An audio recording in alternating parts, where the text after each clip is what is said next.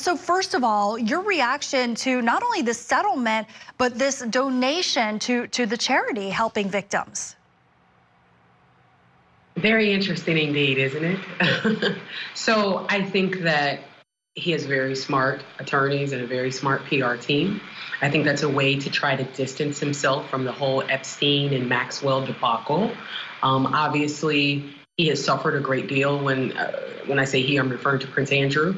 He has suffered a great deal in terms of losing his royal title, or he hasn't lost his title, but stepping away from his royal duties and being diminished as a member of the royal family. That's a huge deal.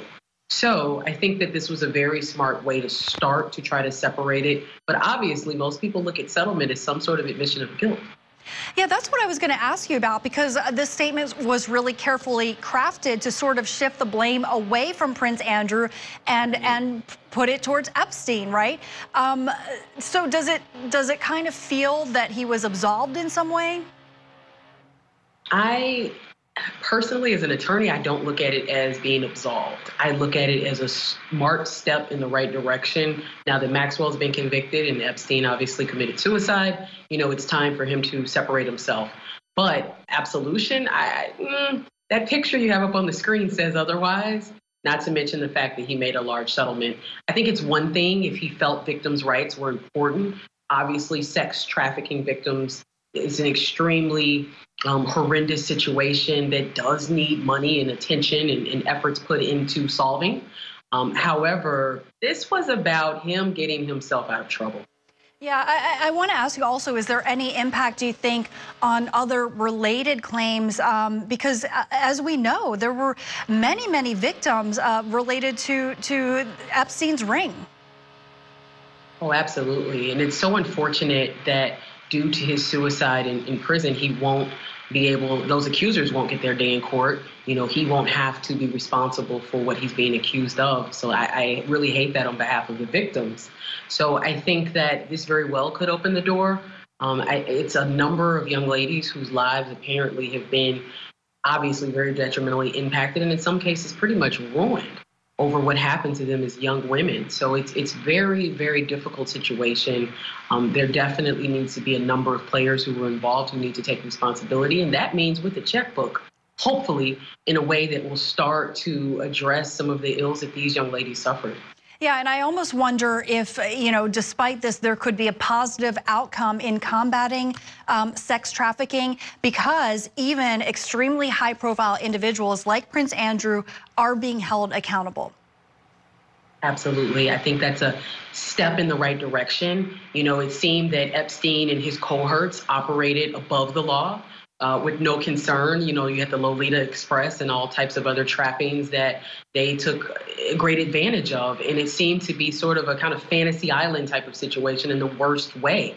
So I think that when people see that these men are being held accountable, they're having to take responsibility for their actions. You have Maxwell facing a prison term, then things can start to change and people won't engage in this type of predatory, horrendous behavior. Yeah, and the timing is interesting because, of course, he was set to give some testimony, a deposition related to this case next month.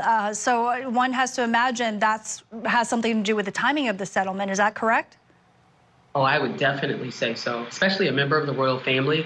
I cannot imagine that the Queen's office would have allowed that type of deposition to move forward. And I'm quite certain, just my opinion, but in my humble opinion, I'm quite certain that the royal family and the machine surrounding the royal family had something to do with this. I don't know that Prince Andrew all of a sudden woke up and grew this great conscience towards his previous actions, but who knows?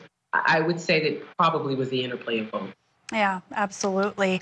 I want to ask you about another high-profile case that we're following. Attorneys representing the family of cinematographer Helena Hutchins announced that they filed a wrongful death lawsuit in New Mexico against Alec Baldwin, his production company, the film's assistant director and armorer. Hutchins was shot and killed on the film set of the movie Rust. Lawyers for her family announced the lawsuit filed in New Mexico in the name of Hutchins' husband, Matthew Hutchins, and their son, Andros, at a Los Angeles news conference. In the lawsuit, as you can see, names Alec Baldwin and others who were responsible for the safety on the set and whose reckless behavior and cost-cutting led to the senseless and tragic death of Helena Hutchins. Now, the complaint alleges, quote, defendant Baldwin and the other defendants in this case failed to perform industry standard safety checks and follow basic gun safety rules while using real guns to produce the movie Rust with fatal consequences. At least 3 other lawsuits have been filed over the shooting, but this is the first directly tied to one of the 2 people shot. So once again, we have Tamara A. Walker joining us. What's your reaction to this wrongful death lawsuit emerging against Alec Baldwin? You know, I believe that it was expected.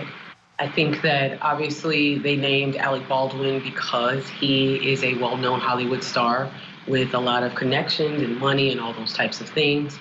But my personal opinion is that it's more on the film's production staff.